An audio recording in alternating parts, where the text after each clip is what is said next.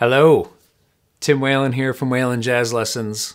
This is a cool video. I'm going to expose you to the economical genius of one of my heroes, pianist Kenny Barron.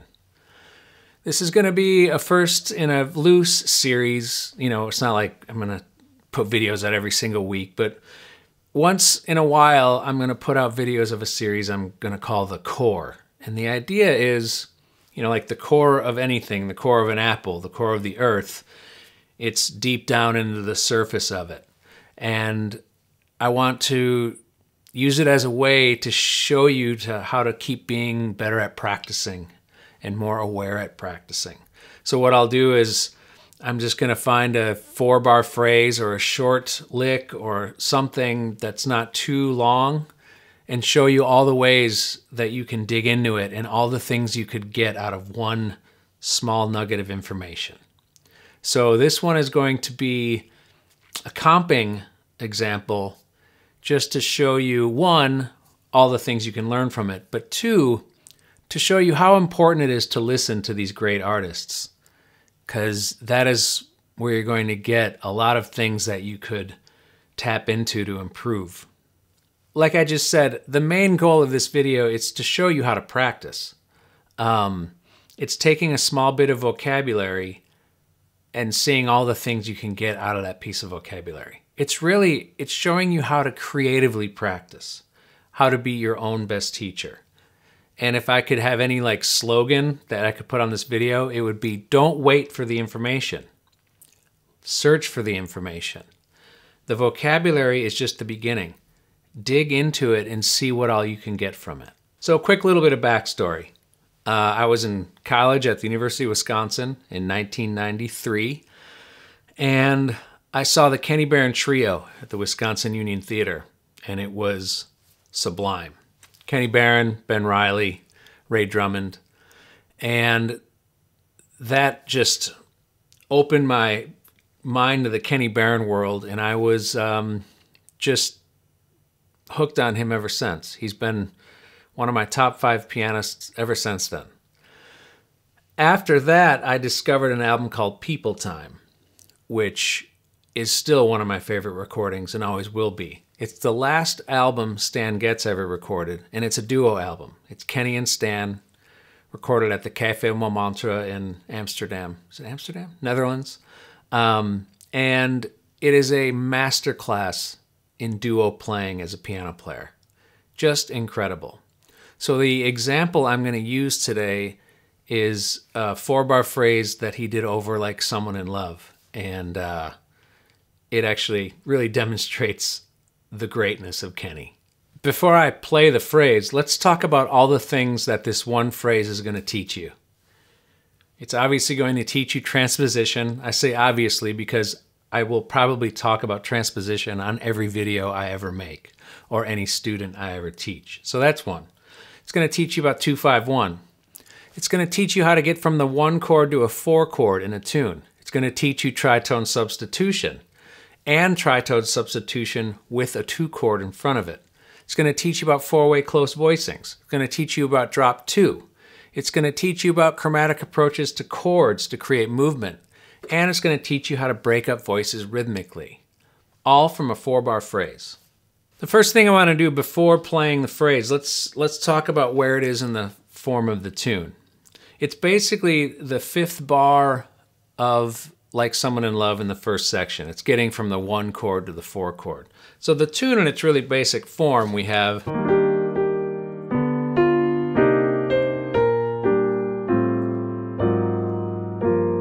now here's this part I'm talking about. 2 chord.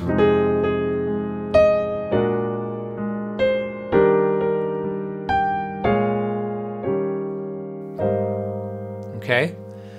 That's it right there. This 2, 5 to the 1, and then 2, 5 to the 4. Okay? So let's talk about this for a minute here. Let's talk about just good comping in general. And this is where listening becomes so important. That's why listening is probably the most important thing you can do as a musician. You got to listen and listen and listen and listen to learn. Sometimes with jazz, people get books and they learn voicings and they learn theory, and that's all fine, but people sometimes stop there. And then it creates a way of playing that's not really in line with the tradition or with, I don't know, I guess tradition is the best word, but I'm going to really exaggerate that phrase I just played with just, let's say, kind of voicings you learn in a book with some bass notes. 1, 2, 3, 4.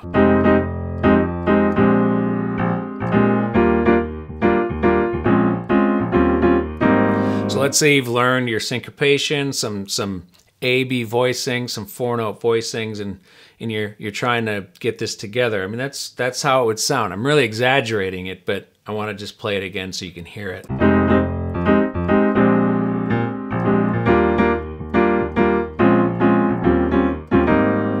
Okay? Now let me play what Kenny does with those same 4 bars. 1, 2, 3, 4.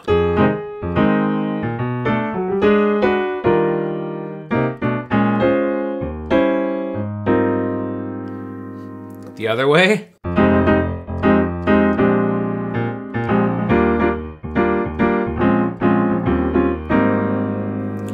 Kenny.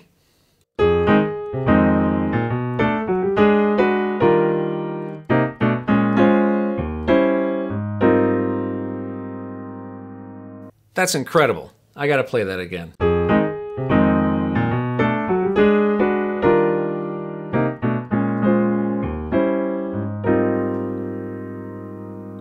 Okay, so now let's talk about what's going on here. So right off the bat, what's not happening is things aren't static, meaning it's not going chord, chord, chord, chord. There's movement. There are little underlying voices moving inside each chord. He's breaking up voicings with rhythm. And it's just showing you that there is so much more than just chord changes. And you would never get to any of this without listening and obviously playing a lot. You could get a lot out of just learning this phrase, for sure, and you should. Even just transposing this around in its entirety would do a lot. But what I'm trying to show you now is any material that you learn, that you transcribe, it's a springboard to see what concepts are being practiced. And the more you learn to play and the more things you learn, you'll be able to see, oh, that's this concept. A concept could be a drop 2 voicing. A concept could be breaking up rhythms. A concept could be approaching chords from chromatic steps above or below. Those are concepts. And you can use the material to put a spotlight on what concepts are being used. So we're going to take this bar by bar. Okay, we're going to do the first bar and I'm going to show you all this. Oh wait, no, let's do tritone substitution first. Tritone substitution is on the 5 chord of a 2-5-1 or any 5 going to 1. So if we're in the key of E flat, the 5 chord is B flat 7. 1, 5. Tritone substitution just means that on the 5 chord, you can play the dominant chord a tritone away from that 5 chord because they share the same 3rd and 7th. So B flat 7 has A flat and D, okay? If we play a root note a tritone away, we get E. Okay, well, those 2 notes on top are also the 3rd and 7th of E. It's a G sharp and a D, okay? 3, 7. B flat, it's the A flat, which is the 7th, and the D is the 3rd. So if you go from bottom to top, 7, 3, change the root note, 3, 7, same notes. So a root note a tritone away on a 5 chord gives you a tritone substitution. So if I go, it resolves down a half step to the root. If it's in the context of a 2-5-1, 2, 5, 1. Okay? 2, tritone substitution, 1. If I play that in context of what is happening in like Someone in Love, here it is without the tritone substitution.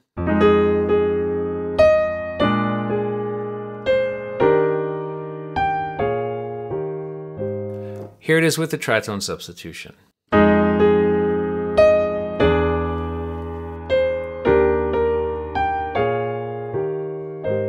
Okay, now the last, I'm going fast on this, but that's a whole different video, but I just at least want you to hear it. Now what you can also do is you can precede the tritone sub with its own 2 chord. So E7 is a tritone substitution. The 2 chord preceding it is B minor 7, because E indicates key of A indirectly, but you can now go B minor 7, E7, E flat. So in context, that would be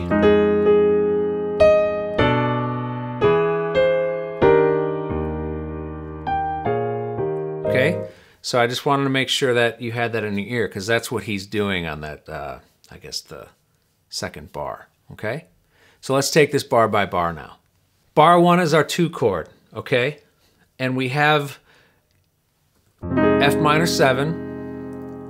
And what Kenny is doing, he's breaking it up. So he's got the root on the top, and then he's playing 3-5, flat 3-5, flat 7. And then he's got this shell voicing, root 7th and the 5th. But he's breaking it up, so he's going.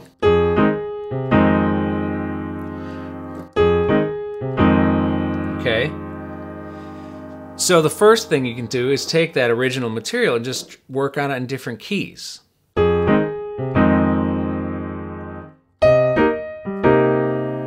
Let's try a few more. I'll do, how about A?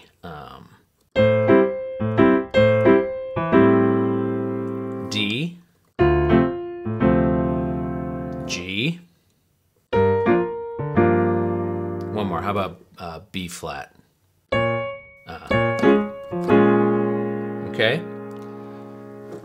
What else could you get from this? Just isolate the left hand.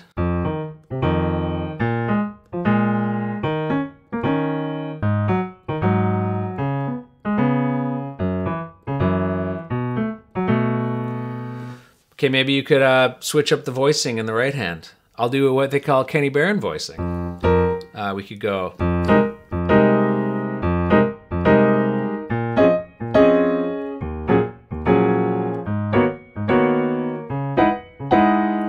So what you want to internalize here is what's going on rhythmically. There's a rhythmic concept of a offbeat 8th note followed by a half note. 1, 2, 3, 4.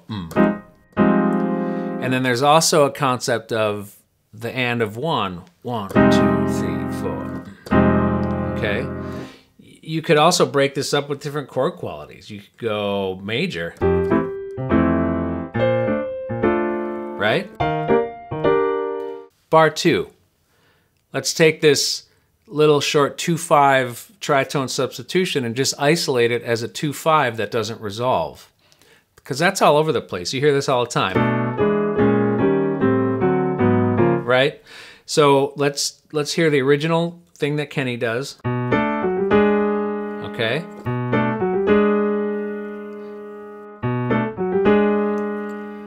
Now, just take this little thing and use it as an exercise. Practice it in all keys, going down by whole steps.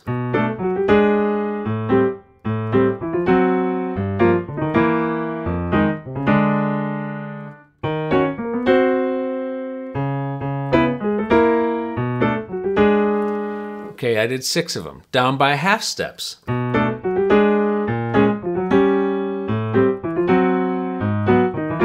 Whoops, let's do that again.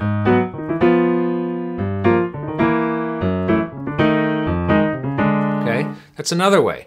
Practice keys up by half steps.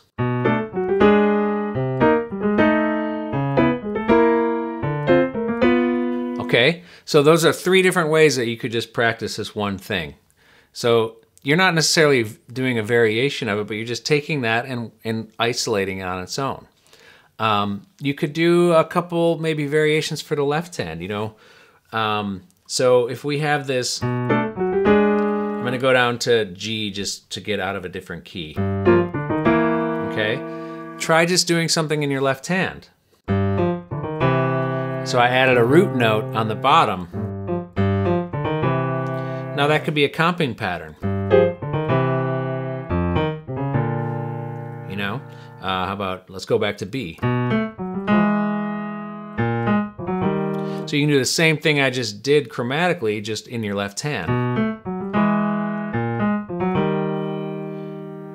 Where am I here?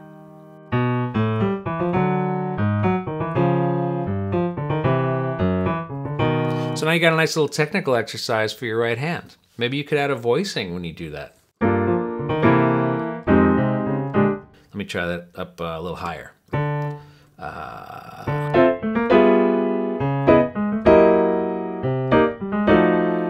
I mean, that's pretty cool sounding.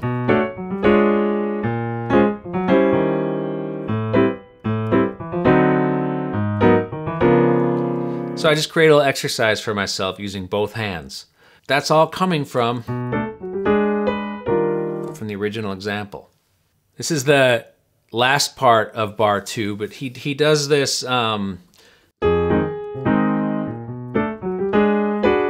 plays this 4-way close voicing and then resolves down to the E.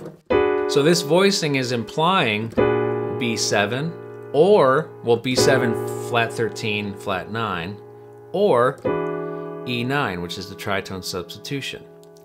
When you have a really altered 5 chord, its tritone sub will be unaltered.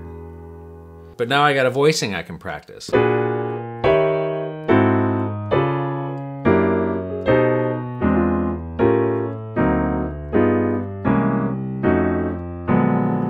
Okay? So that's just a little tiny nugget in the end of that bar. Okay, bar 3, the first part of it. We got this E flat major 9 chord. Here it is in context. Okay. This is a great two-handed voicing. Root 3, major 7, 9, 5. Okay? So you'd want to learn that through all the keys. But this is I love this. I've found 16 different chords and voicings I could learn from this one chord.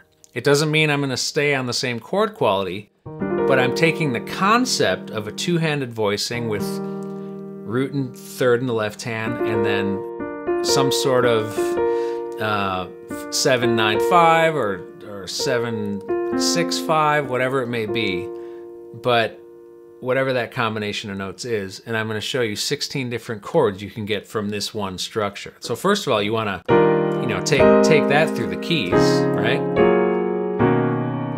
Because of time, I'm not going to go through every key, but okay, so let's go through each variation that I found. Well, there's our major 9 voicing, okay?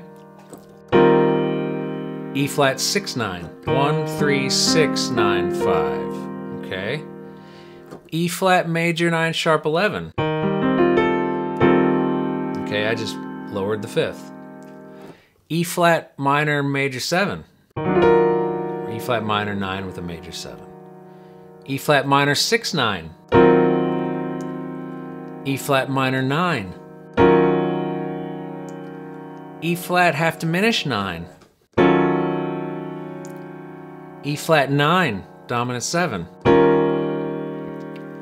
E flat 9 sharp 11. E flat 7 sharp 9. No, E flat 7 flat 9. I'm gonna do them in order. E flat 7 sharp 9. E flat 7 flat 9 flat 13. E flat 7 sharp 9 sharp 5. Or E flat 7 flat 13 sharp 9, same thing. Let's see, E flat 13 sharp 9. E flat 7 flat 9 sharp 11. E flat 7 sharp 9 sharp 11. All from this. Let's play them again in sequence. E flat 6, 9, E flat major 9 sharp 11, E flat minor major 7, E flat minor 6, 9, E flat minor 9, E flat minor 9 half diminished, E flat 9, E flat 9 sharp 11, E flat 7 flat 9, E flat 7 sharp 9, E flat 7 flat 9 flat 13, E flat 7 sharp 9 sharp 5, or flat sharp 9 flat 13, E flat 13 flat 9, E flat 13 sharp 9, E flat 7 sharp 11 flat 9, E flat 7 sharp 11 sharp 9. All from that one chord. 16 voicings you could learn from this. Incredible. Next thing. This is the last two beats of bar 3 going into bar 4. It's setting up the 2-5 of the 4. So in context we have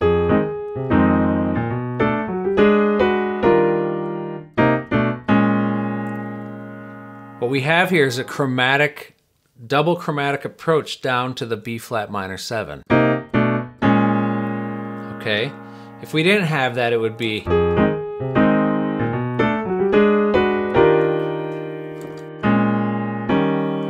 but he adds that in to get some movement.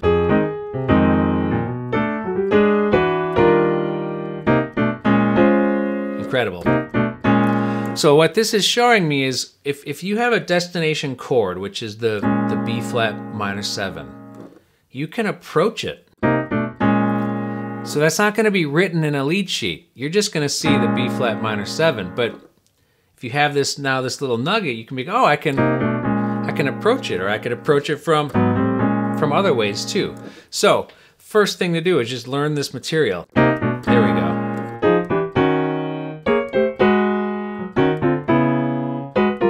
Okay, that's the first thing. Next thing, let's vary the rhythm. That was a triplet. 1, 2, 3. You could do all eighth notes. 1, 2, 3.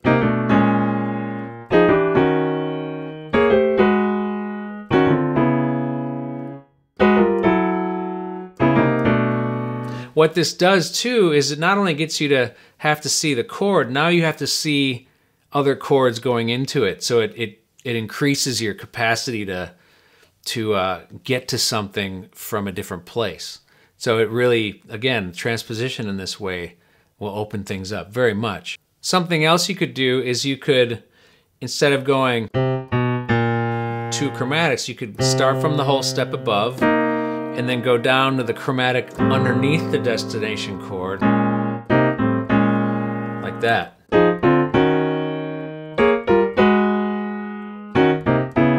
That's pretty cool. That's really cool. Okay, that's another thing you can do. So you have 3 things here. You've got 1, 2, 3. You got eighth notes. Or you could do this, I mean, you could also go that way too. That works too. Okay, but now what you could do is vary the voicing. So if you maybe want to make it a little more complicated, we're just doing thirds and sevenths. Maybe you want to do like a kind of a shell in the left hand, and or even like drop 2. Just take, that's the destination voicing.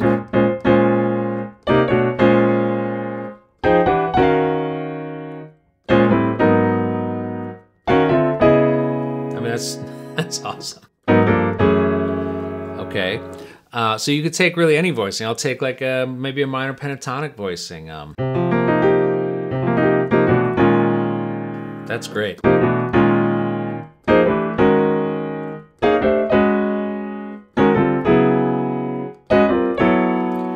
I mean, 1, 2, 3. That's a nice springboard for getting into other language, okay? So all that just from chromatic approaches are very important to create movement when you're comping for somebody. Okay, last bar here. This is the 2-5 going to the 4. It's the 2-5 of the 4. We're moving from the 1 chord, which is E flat, and we're getting to the 4 chord, which is the 4 chord of E flat. To get there, we gotta turn E flat major into E flat 7 to get us to the 4. We'll talk about secondary dominant. That video is coming out in a few weeks. So, but we can add the 2 before that secondary dominant. Okay. In context,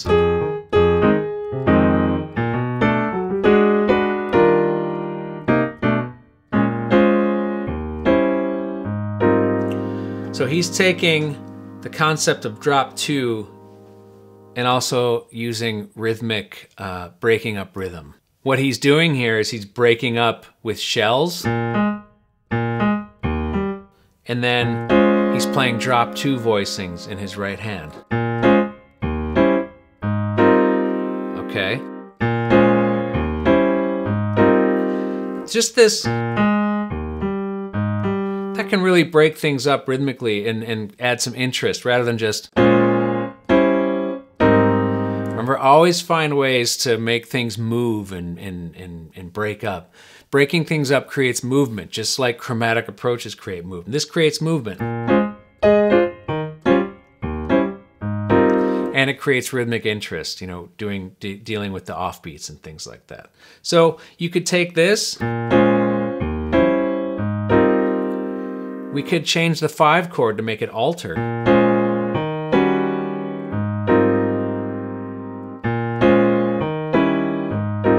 Another variation could be making it a half diminished to make it a minor 2-5.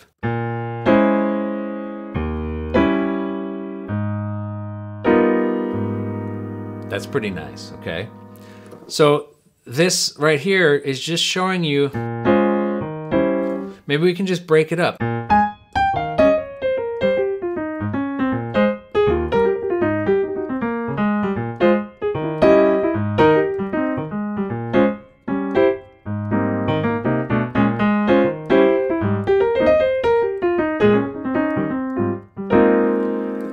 Break up, movement. It creates so much tension and release, and it makes things move this way rather than just being this way, if that makes sense. I hope it does. I know this is a lot, but this was more to just cultivate showing you all the stuff that's possible, to look under the hood, not just on new material that you learn, but when you're learning tunes, looking at a lead sheet. The lead sheet is not the be-all, end-all. It's just the beginning. So be your own best teacher, cultivate that awareness when you're practicing, and cultivate curiosity. What else is here that I can get out of it? Don't just stop at the source. Go under the source, open it up, peel back the onion, and bring out everything that can come to you that resonates with you. Okay, I hope this was helpful, and I'll see you soon. Happy practicing.